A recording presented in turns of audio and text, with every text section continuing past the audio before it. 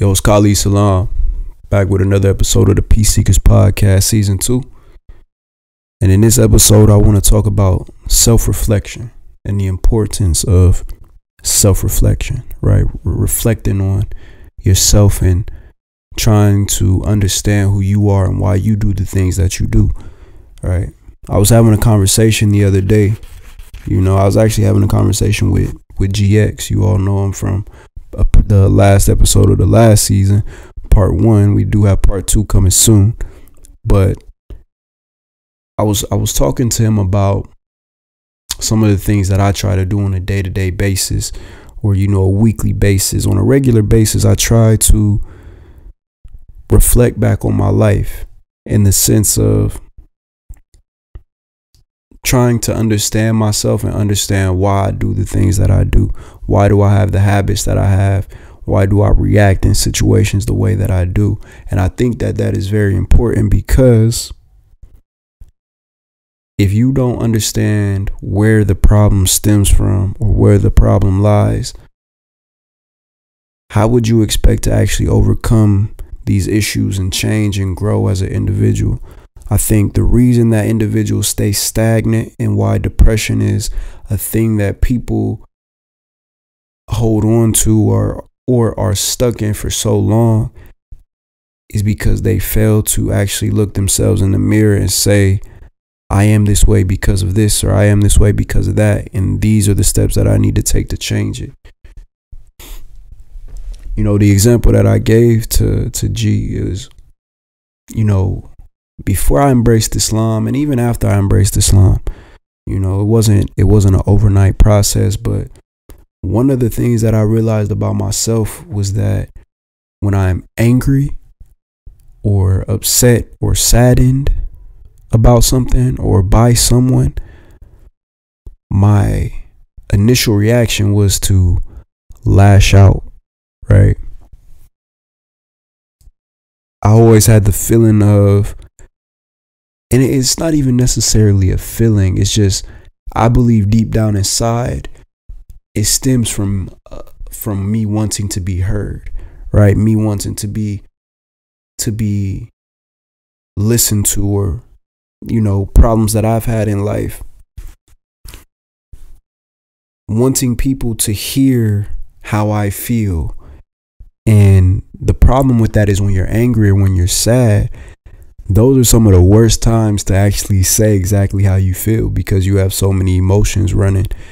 So learning how to calm yourself and give yourself the needed amount of time to reflect on the situation at hand so you can bring the most positive response is very important.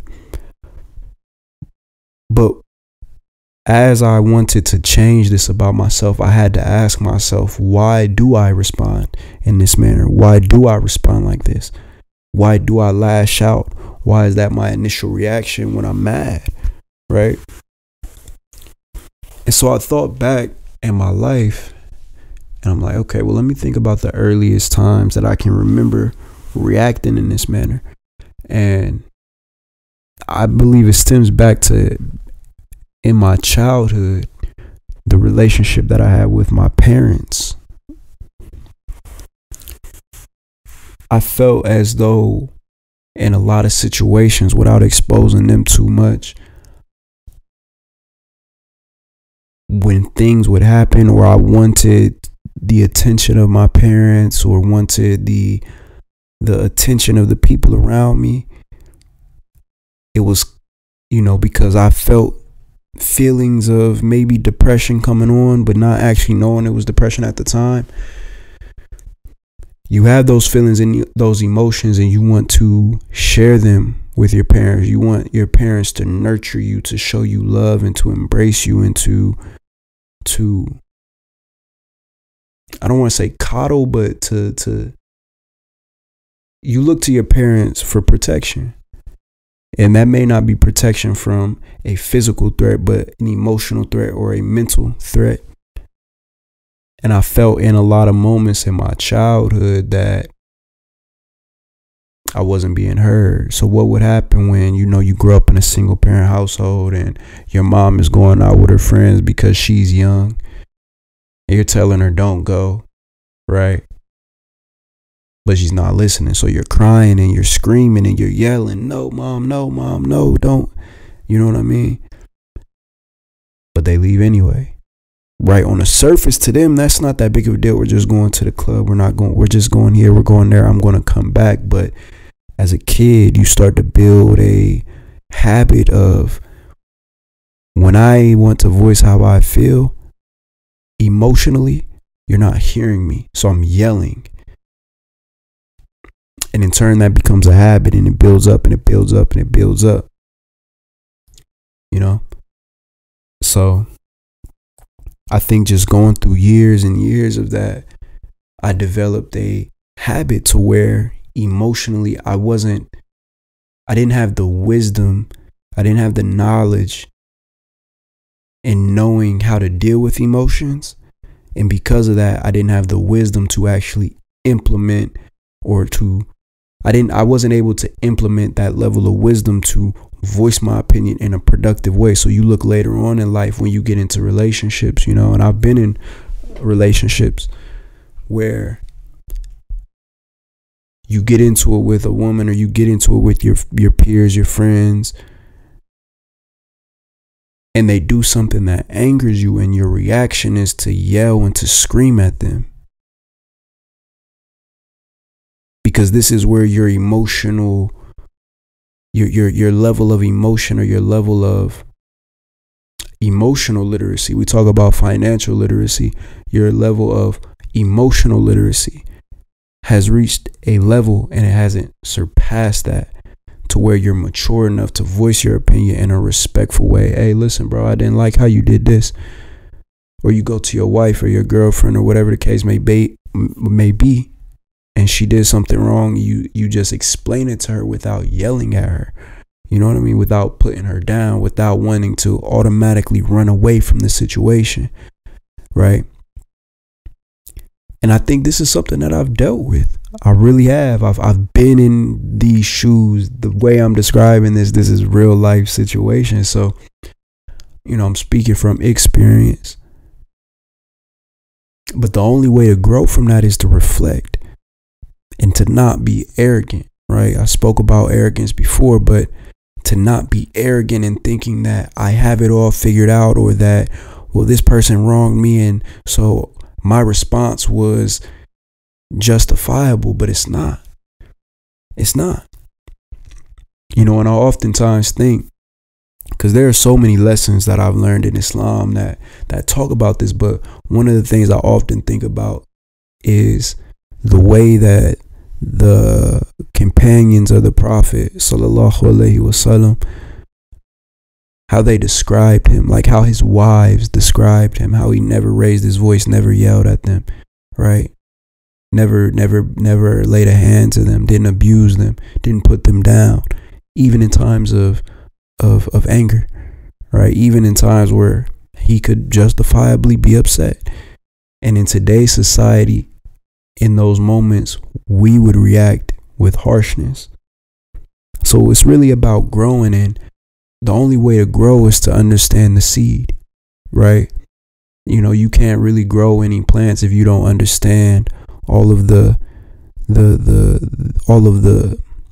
resources that seed needs to grow into the tree that you want it to be.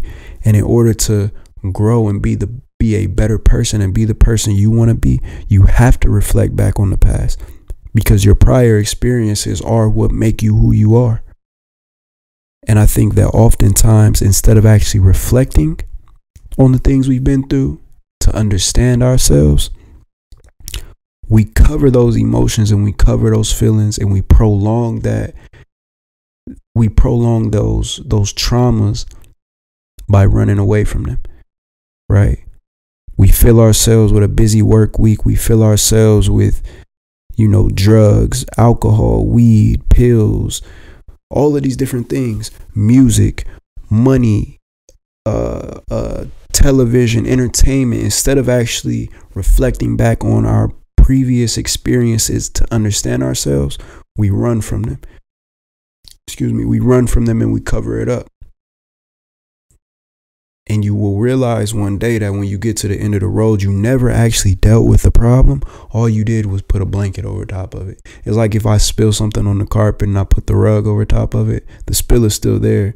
Even though it may look like a beautiful area, the spill is still there.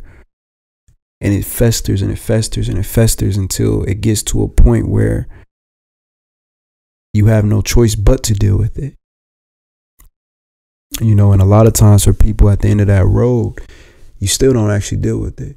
You just permanently in the situation, if you get what I'm saying, and that's the thing that I fear for a lot of people, is that we believe that we can escape our reality without understanding and knowing ourselves. And that's a problem. It's a big problem. But in terms of how I dealt with this situation was, one, you have to remove the arrogance out of your heart. You have to remove the idea of I know everything, I know what I'm doing, I know why I do this, or the justification of your actions. Because a lot of times I would justify yelling and abusing people by saying, well, they did this or they did that, but those things were not, my response to those things was not reasonable, right? They may have done something accidentally, stepped on my shoes or something along those lines, and I'm blowing up at people, and it's just wrong. It's just wrong. There's no way around it. It's just, that's the wrong thing to do, but the way that I've dealt with this, to give you all the answer, because I'm coming to the end of this episode, the way that I dealt with this through Islam was, as I said, one, removing the arrogance from the heart, understanding that I don't know everything. But in the Quran, Allah tells you to ponder. You know what I'm saying? He tells you to question things. He tells you to question, the Quran. Even the Quran itself gives a falsification test to prove or disprove whether or not this is truth, right? So when you apply that same method to your life and you really think back and reflect and understand that we are creatures of habit, we are creatures of reason, and we are creatures of and products of our life experiences, and that could be environmental, that could be societal, that can be psychological, whatever the case may be. Once you really start to begin to understand that and truly reflect from a non-biased perspective or a objective point of view, if you lay down your life on the table and look at it as if you were outside of yourself, you'll start to realize, man, I'm messed up, bro. You'll start to realize it is crazy. But that's not bad. That's not bad, because as long as you are able to point out your flaws, you're able to grow from them. It's not until you start to cover your flaws and start to make up excuses for why you do the things that you do, it's not until then that you become stagnant and you are no longer allowing yourself to grow. And growth is a process. Growth is a process. So that being said, it's another episode of the Peace Seekers Podcast. We're back, man. Finally, I know it's been a long break. We've been working on the podcast studio for this podcast, as well as the Another Enemy podcast, and just taking this podcast to bigger and better things. Getting some of the business handled behind the scenes, and I have a lot of big things coming, inshallah. God willing.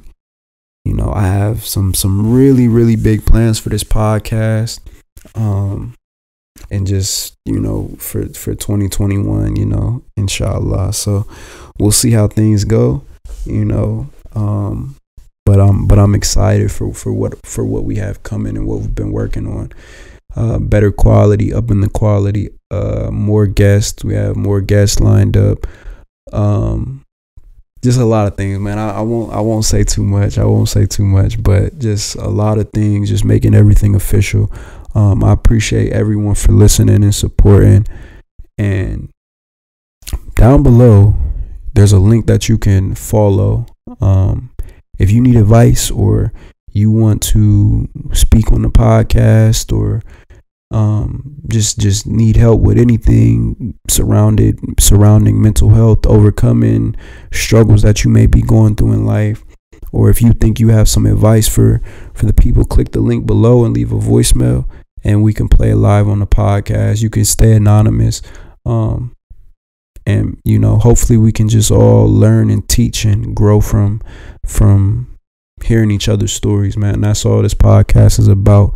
It's about individuals who are seeking peace, i.e. the name Peace Seekers. As always, suicide prevention hotline down below. And yeah, man, we got some great things coming, inshallah ta'ala.